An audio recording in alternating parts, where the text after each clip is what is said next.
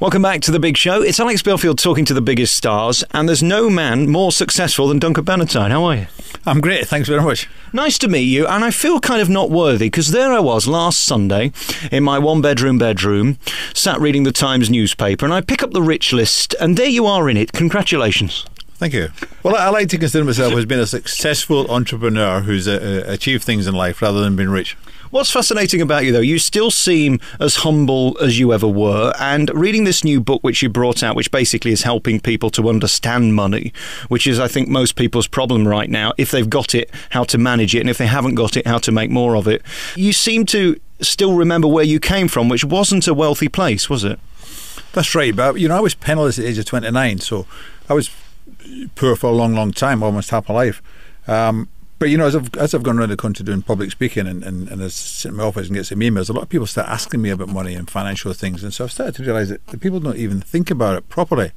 And they should really sit down, say once a month with a partner, go through the books, look at the bank statements. It's amazing how many people don't check the bank statements. And this idea came to me about just over a year ago when I checked, and I don't always check them either, I checked my credit card statement. And I found out that a club I was a member of in London, the Groucho Club, had taken some money out of my account. I checked back, and they'd been doing it for over a year, and I hadn't noticed. If I hadn't noticed then, it would never have stopped. They gave me the money back, but it could easily happen to anyone. Last night I was sat at home reading your book ahead of the interview today, and a buddy of mine came round, and I said to him, you were at that gym 6 months ago. Are you still at the gym? Yeah, I forgot to cancel it. I said, well, how much are you paying? He said, £42 a month. I said, you can afford to waste £42 a month, and then you have the cheek to say you can't afford to come out for dinner. It's funny how people put things aside that actually could change their lives. Yeah, you definitely should not be going out for dinner. You should be joining the gym and paying £42 a month. Well, it's not expensive, and in actual fact, the industry is 1% up on last year in new membership sales. And most people who tell you they've been a member of a health club for 6 months and haven't forgotten to cancel it are actually not telling you the truth. The statistics show that. About 92% of my members use the club once a week at least. You're a businessman that's made your money out of getting people into gyms, but it is kind of annoying because you have to turn up. Health club members are using the clubs more than what they ever did because they don't have to pay any extra, and if they cancel dinner once a month, that covers the cost of the fees. I didn't intend on talking about this and we just got on it by accident, but are you worried that people won't have the money in this economy to go to the gym? Because it is a few dinners on the table, isn't it, a month? No, because we're actually 3% up in turnover from last year, and new memberships are up 1%, and everybody in the industry is saying the same thing. All right. Moving on back to you and your childhood, I was reading about your family and where you came from, humble beginnings, and then just a few shrewd decisions. And it seems to me people like yourself are very canny. You make certain decisions. I'm sure you've made mistakes as well. But isn't it seeing an opportunity when it's presented to you? Yes, but everybody sees those opportunities more than once in their life. I did, and I've turned them down before, and I've took the opportunity, gone into business and built up a great business. And anyone can do it, and everyone will have the opportunity. It's whether or not they take the opportunity and go out and do it. Now, what I was reading about you was your first venture, which was an ice cream van, one ice cream van. That then turns into 100 ice cream vans, and next you're making money. How do I do that then? Do I look for something that's missing in a market, start small, and then grow slowly? Because it seems to me that what businesses try to do these days is grow very quickly and then end up going bust. You answered the question yourself very, very correctly. That's what I did. Started with one, build up slowly. I mean, some people will go out and they want to have the biggest hotel chain and they're going to go and get money from this equity provider and this bank. What's the point? Get one, own it, run it properly, open a second one. It doesn't matter what the business is. Take your time and build them up. Fantastic. You know what to do. Go and do it. I was watching Larry King Live the other week and Donald Trump was on. He's brought out a book like yours, which is basically facing this economy head on. He says there's no better time right now to invest in the right business. He's absolutely right. Now's the time to go out and buy property or look for property. There was a recession in the early 90s when I was building my first nursing homes. And because of that recession, I was able to get builders and architects fairly reasonably, fairly cheaply, if you like. And the same is happening now. So if you can buy some land now, start building things, it's a great time to do it and selling the thing you're building now in about a year's time. What was interesting about reading your book and your biog is you went from ice creams, which everybody loves, to nursing homes, which everybody needs. You've been quite shrewd in looking at what society needs and then giving them a service. That seems to be the key to your success. Am I right in seeing that? Yeah, that's correct. I went into the ice cream business because really I was a low-cost entry into business, and I did that for 5 years, and I had 6 ice cream vans at the end of it. Now, there's still some people who had one ice cream van, when I had one ice cream van, who's still driving one ice cream van now, who didn't bother to go and move on and expand. And I started nursing homes because Maggie Thatcher, God bless her, she changed the rules, and it was all over the papers and the news about how it was an expanded business for the private sector, so it was easy to do. And then children's day nurseries was the same thing. The government was changing the rules again, started developing children's day nurseries, and eventually sold that company because I got a great offer on it. And the health clubs, that was it. Everybody's looking to health clubs. Fantastic. And now the big thing now, the most expanding industry in Great Britain, as far as I'm aware at the moment, is the industry I'm in now, which is the spa and the well health, massages and facial business. Which again goes against the grain of what we're being told. I've just been doing some interviews this afternoon about the West End, and it seems to be doing okay. What we're told by the government is, oh, nobody's got any money, nobody's spending. You wouldn't think a spa treatment is something that people would be investing in, yet you're telling me they are. They are, and you know, I sell a lot on lastminute.com, and I was talking to them, the chief executive, and he says it's their fastest growing business, the fastest growing wing of their business. They're 36% up, we're about 30% up, which is absolutely terrific. But you know, I don't think it's the government that's telling you people are not spending. I think it's the newspapers that are telling you that. But you know, the other thing is as well is, I mean, I said in GMTV about 6 months ago, and the people on there laughed at me. I said, you know, people will cancel holidays abroad and spend money in Great Britain before they'll stop gym membership. And they said, that's crazy. But they're doing it. It's happening now. People are staying at home and visiting resorts around about England, which is fantastic. You opened this spa last year. It was expensive. It was an incredible amount of money. And people said to you at the time, why are you doing this? Why don't you back out and pull out because you're never going to make any money? And you're telling me you are. Is part of your success in having your own mind and never letting anybody distract you with their opinion for whatever reason they're giving you that opinion?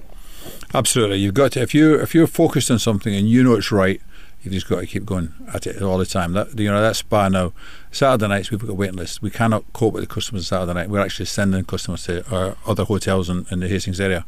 So now I know I'm right, but yeah, you just got to go and do it. You've got to believe in it and believe in yourself. This is probably a question you don't want to answer, but what is the thing that got away from you that still bugs you? Is there a business opportunity you now wish, I should have done that?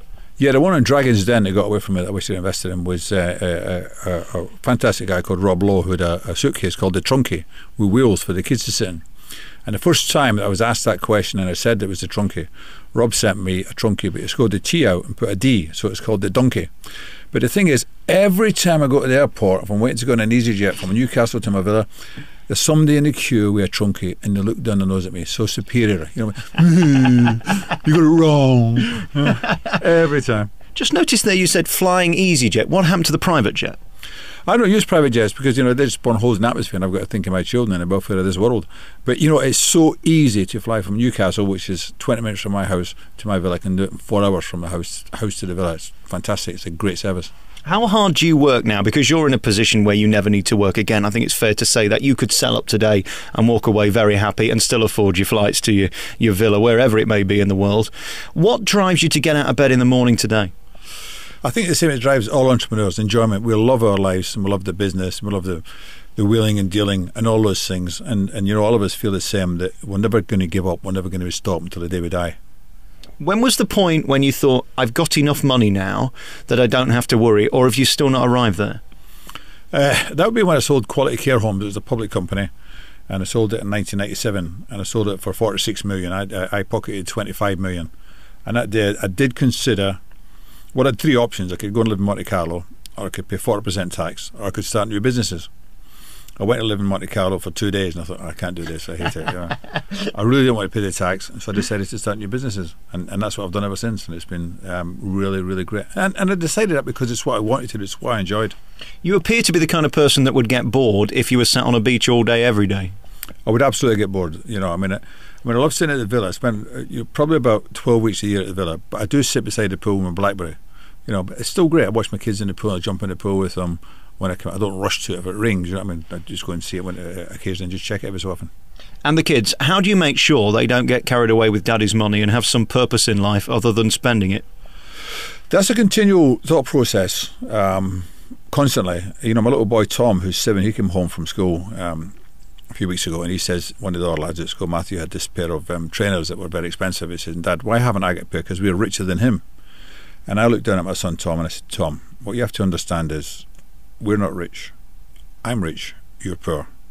Now for you to make enough money to buy expensive clothes, you're going to have to work very hard and start your own business when you leave school. I'm leaving all my money to the poor people and you're not getting a penny. And he says, okay, that's what I'll do then. And he accepted it. Can we talk a bit about the government? Because what was interesting reading about you is how you switched. How are we doing? Where are we at? How is the economy? And what should we be thinking at this point in 2009? Well, I think we have to realise these are very, very challenging times. And, I think what happened was that the banks were lending each other money all around the world. And every time they moved a bit of money and get an extra 1% or 0.25%, somebody took a commission. And these are the brokers that sit in these big offices. And then one day the money was moving around and they just ran out of money. And all of a sudden nobody had any money to pass around. Simple as that. And it's a scary thing. This is a very, very vicious situation we're in.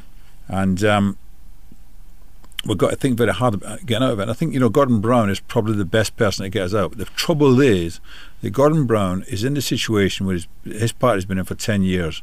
And we always have this, whatever party's in 10 years' time, they have the same problem. Maggie Thatcher had the same problem. And the reason is because there's no way out for a Prime Minister.